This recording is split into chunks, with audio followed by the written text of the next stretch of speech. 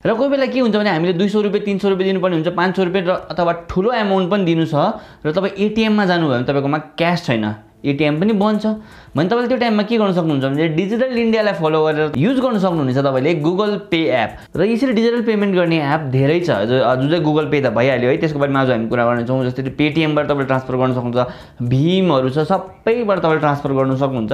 र तर मेरो लागि बेस्ट कन्भिनियन्ट लाग्ने एप रहेको छ गुगल पे।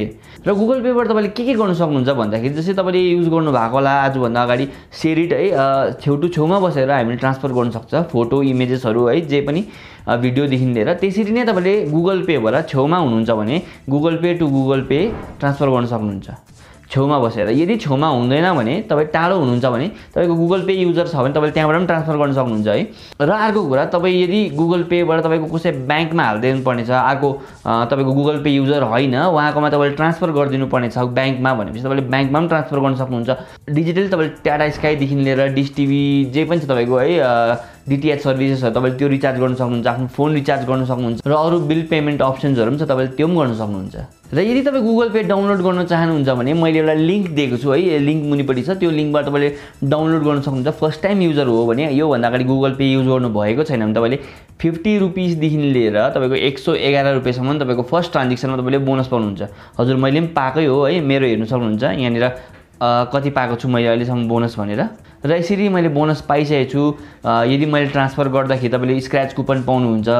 यदि तपाईँले नयाँ युजरलाई तपाईँले इन्भल्भ गराउनु भयो है, नयाँ युजर ल्याउनु भने तपाईँले त्यसमा पाउनुहुन्छ। तपाईँले यदि तपाईँले यो लिङ्कबाट डाउनलोड गर्नुभयो भने तपाईँले 50 रुपियाँदेखि लिएर 111सम्म कन्फर्म पाउनुहुन्छ। लिङ्कबाट गर्नुभयो भने नर्मली आफै प्ले स्टोरबाट गर्नुभयो भने त्यो अप्सन छैन तपाईँले है। रेफरल लिङ्क जुन चाहिँ दिएको छु तपाईँले त्यसबाट डाउनलोड गर्नु पाउनुहुन्छ।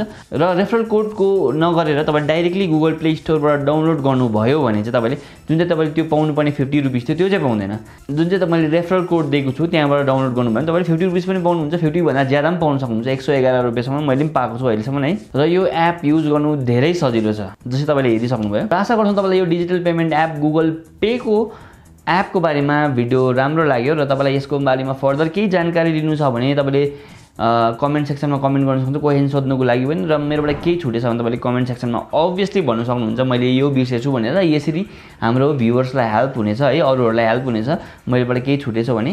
र आशा गर्छु तपाईँलाई यो भिडियो राम्रो लाग्यो होला है। र भिडियो राम्रो लागेमा हेल्पफुल लागेमा लाइक गर्न नबिर्सिनुहोस् होला। र हामीलाई युट्युबमा सब्सक्राइब गर्न नबिर्सिनुहोस् द सिक्किम रिभ्युज छ नाम। त्यसरी नै हाम्रो फेसबुकमा पनि पेज छ द सिक्किम रिभ्युज, जहाँनिर हामीले हाम्रो लोकल न्युजहरू हाल्छौँ है। त्यसरी नै हामीलाई इन्स्टाग्राममा पनि फलो गर्न सक्नुहुन्छ।